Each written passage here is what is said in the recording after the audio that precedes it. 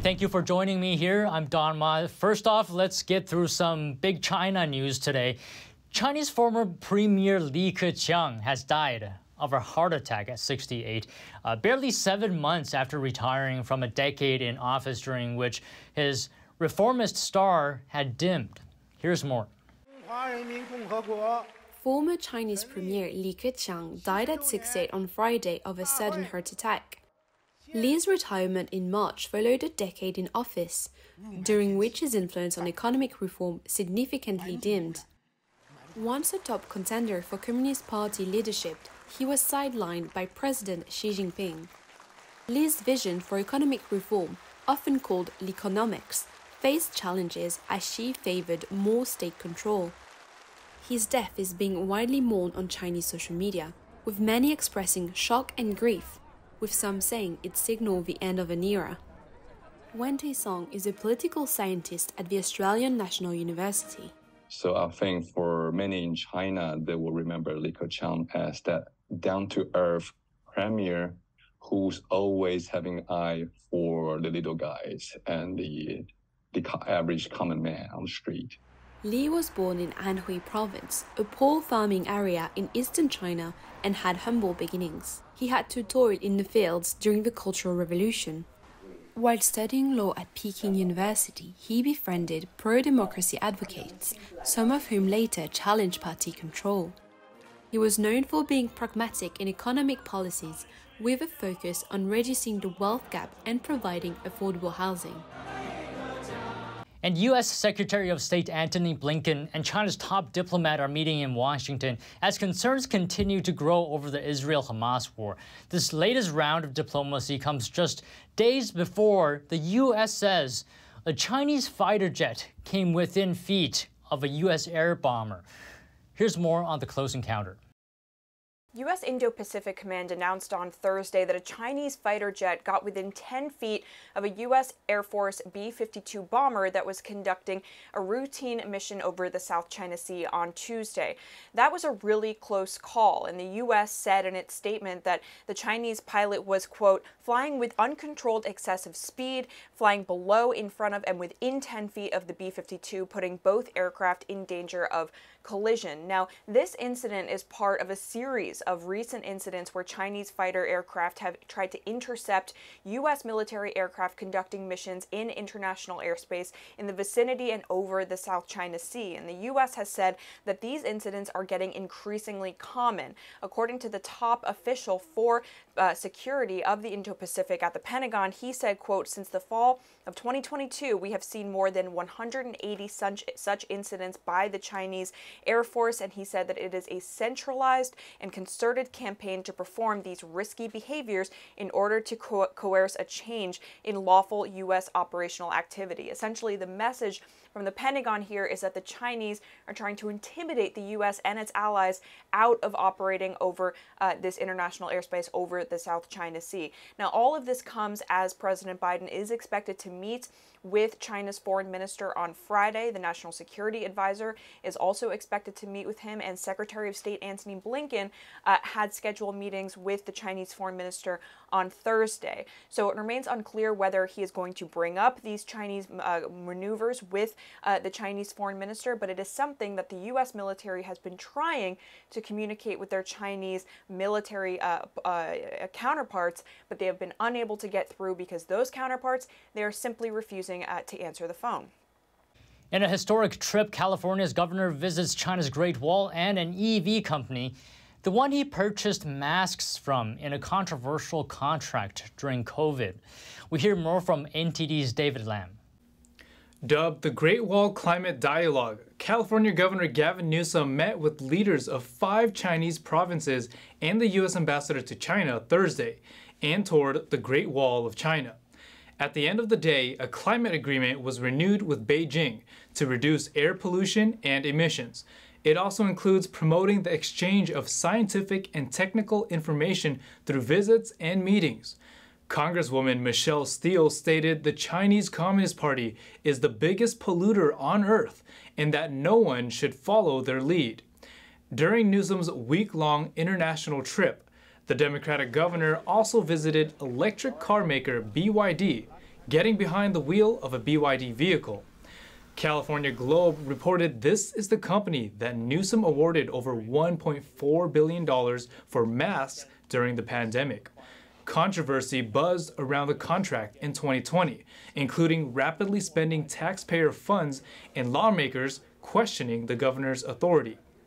A portion of the masks were initially shipped before fully receiving health certification. And on Wednesday, Chinese officials reportedly blocked American media from attending the surprise meeting with China leader and CCP head Xi Jinping, while allowing Chinese reporters inside. Newsom and Xi's meeting comes amid tense U.S.-China relations, after Newsom said they talked about fentanyl, climate issues, and economics. David Lamb, NTD News, California. And now just a quick recap of markets. U.S. stocks on Thursday tumbled. It was dragged by tech and tech-adjacent mega-cap shares as investors digested mixed quarterly earnings and signs of economic resiliency, which could encourage the Federal Reserve to keep interest rates at a restrictive level longer than expected. Here are the details. Wall Street closed lower on Thursday, dragged down by tech and other mega-cap shares amid fresh signs the Federal Reserve could keep interest rates higher for longer. The Dow dropped about 0.75%, the S&P 500 shed nearly 1.2%, and the Nasdaq plunged 1.75%. The Nasdaq was weighed down by the Magnificent Seven group of momentum stocks in the face of murky earnings guidance and a high-rate environment. The market is reflecting disillusionment. George Ball is chairman of Sanders Morris Harris. It's reflecting both disillusionment in the slow rate of growth in their revenues on the one hand, and some degree of realization that the nearly 25% increase in the Nasdaq, driven entirely by the Magnificent Seven, may have been overdone. So one dose of reality, one dose of disappointment, and that's what's driving the tech stocks and the market down today. A swath of robust data on Thursday included a 4.9% quarterly annualized jump in third-quarter GDP, the strongest reading in nearly 2 years, feeding investor worries about restrictive Fed policy. Among individual movers, shares of Amazon rose more than 3% in extended trading after the e-commerce giant reported better-than-expected quarterly revenue. Meta Platforms beat third-quarter revenue and profit expectations, but said spending next year will exceed analysts' forecasts and suggested the Israel-Hamas conflict could dampen fourth-quarter sales. Its shares fell more than 3.5%. From the Magnificent Seven to the Old Guard, IBM jumped nearly 5% following its consensus-beating quarterly report. And UPS lowered its revenue forecast for 2023, sending its shares down nearly 6%.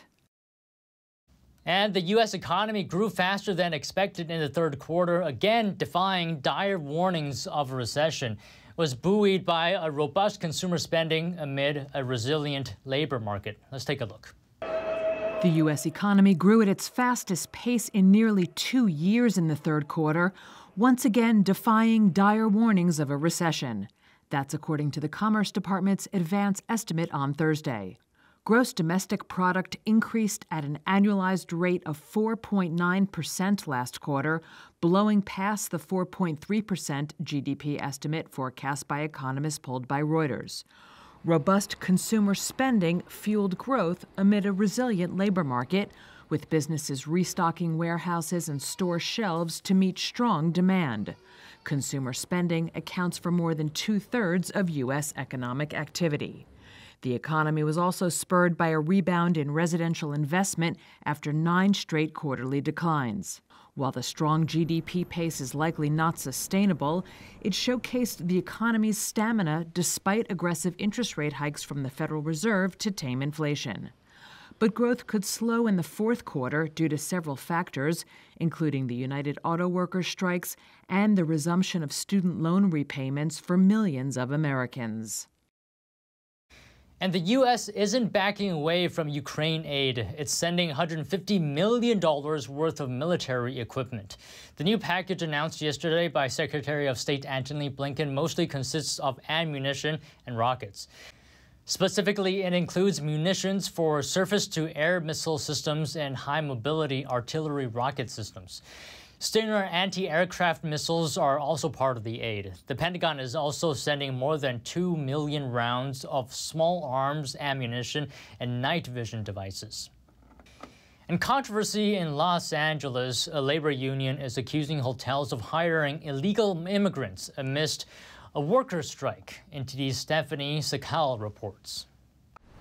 The unit here, Local 11 Union, claims that there's a, quote, exploitation of unhoused refugees. People from a Skid Row shelter in Los Angeles have reportedly been hired to work in city hotels, while over 15,000 hotel workers have been on a strike since July. The striking workers are demanding better wages and working conditions. It's outrageous that Santa Monica hotels may have resorted to exploiting the desperation of recent immigrants. At the same time, their current employees, many of whom also immigrated to this country, fight for living wages and safe working conditions. Hotels like 4 Points by Sheraton, Le Méridien Delfina Santa Monica, and the Holiday Inn LAX are facing these accusations. A young man who came from Venezuela to seek a better quality of life found himself with heavy workloads and long hours. I didn't even know which agency was hiring, how much I was going to earn, how many hours I was going to work, much less my rights as a worker. Here I worked without breaks, without permission to eat, doing the work of 3 or 4 people. I then went to work at another hotel where they hired me to wash dishes, but they always made me clean bathrooms during my work shift, something I felt violated hygiene protocols. At the end of my job, I received a check without any information on how much I earned per hour. This has launched an investigation into working conditions for illegal immigrants hired at hotels. We're going to make sure that this is investigated thoroughly. It will be a fair and impartial investigation. But we want to make sure that those that are vulnerable are being provided the support that the laws of this country provide.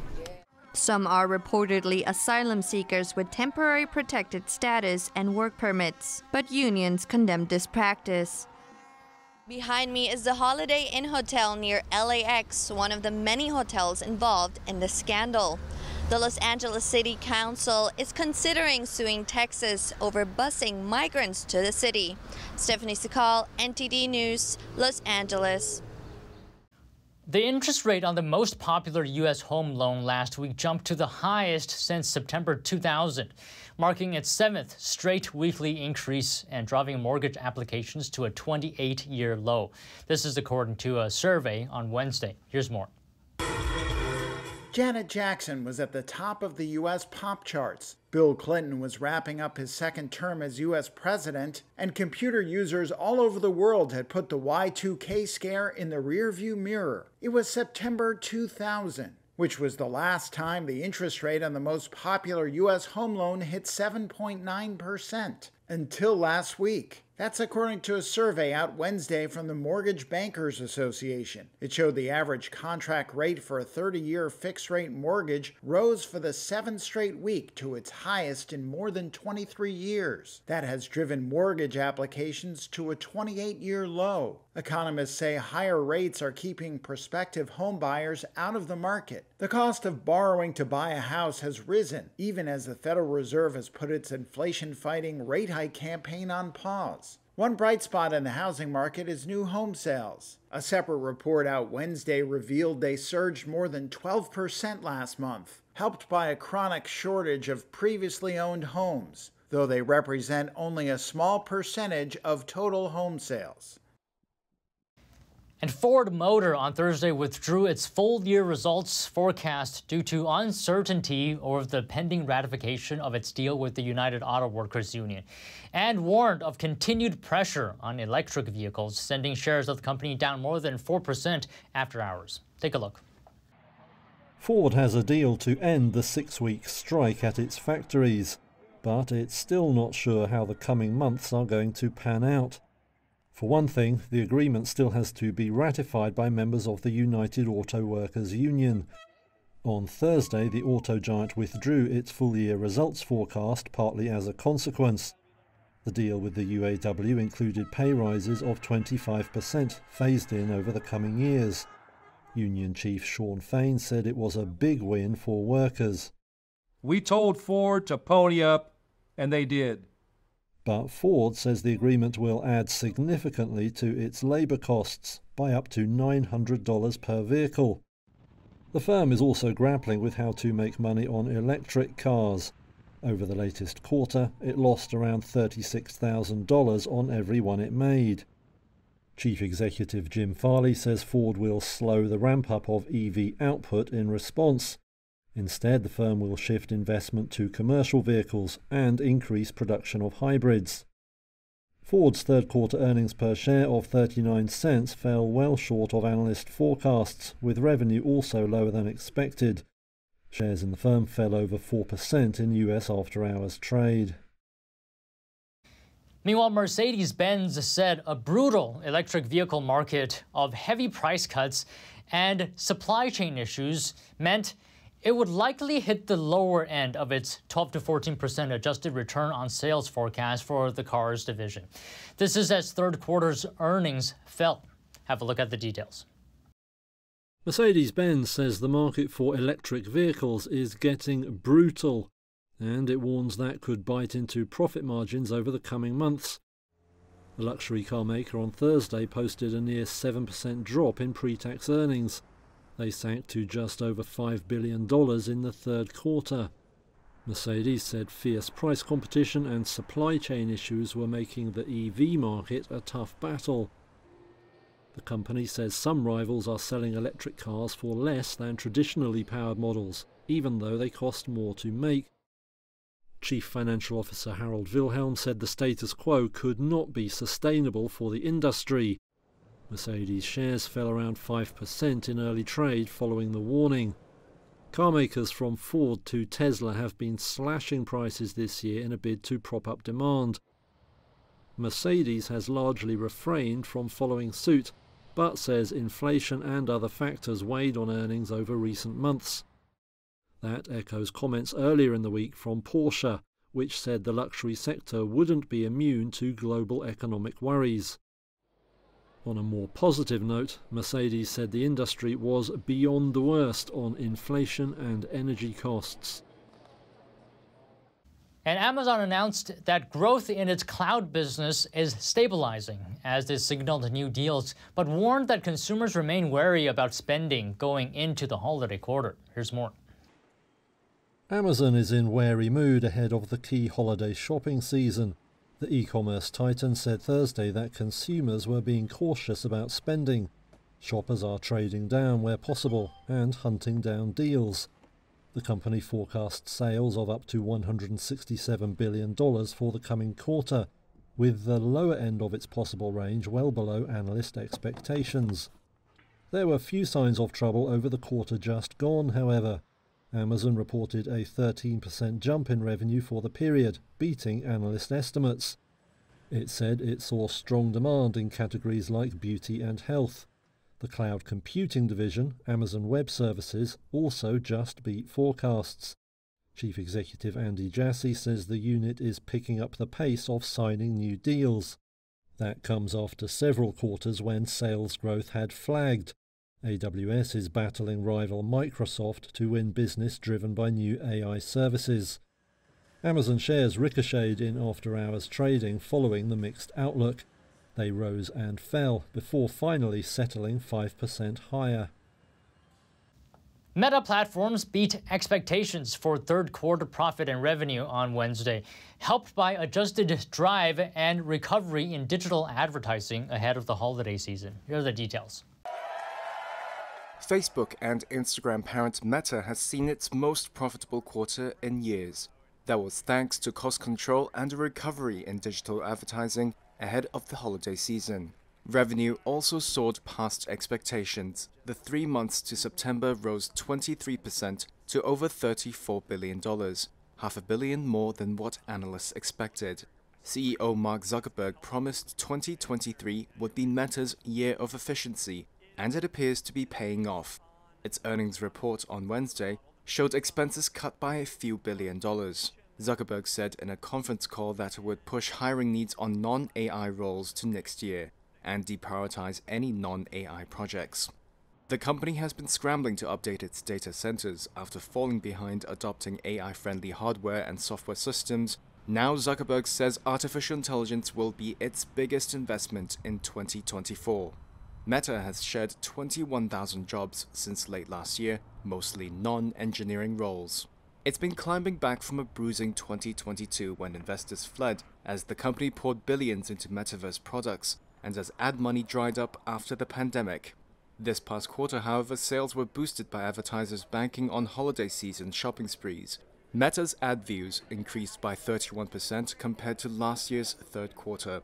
Market research Insider Intelligence believes global digital ad spending to hit over $667 billion next year. It says Meta is on strong footing thanks to its effective execution and cost control. And it seems like more Americans are celebrating Halloween this year and spending a record-breaking amount of money on the spooky holiday. Here's 5 tips to celebrate without scaring your budget. A spooky and pricey holiday. Total Halloween spending is expected to reach a record $12.2 billion this 2023. That's according to an annual survey from the National Retail Federation. But experts say you can still have a fun All Hallows Eve without overspending. Well, you definitely want to be the house with the good candy, right? Jessica Allen from Living Well Spending Less has 5 tips to help you save money. The first step is to make a budget and stick to it. It doesn't take a lot of time to do this, 10-15 minutes. According to the NRF survey, the average consumer plans to spend a record $108.24, and the biggest increase in spending came from costumes. To save, Allen recommends reaching out to your community on social media or within your neighborhood and swapping costumes. There is no reason that you can't go cheaper or even no cost at all on costumes. When it comes to candy, Allen says don't wait until the last minute to shop to avoid impulsively buying items right off the shelf. The NRF says total spending on decorations is expected to reach nearly $4 billion this year. So how do you trim that cost? Resist the urge to get into a decor contest in your neighborhood.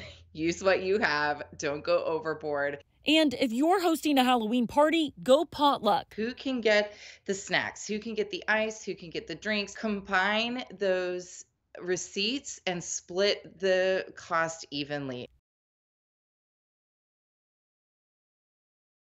And with Halloween approaching, it's important to know safe and kid-friendly spots for trick-or-treating and where to see some of the most creative jack-o'-lanterns.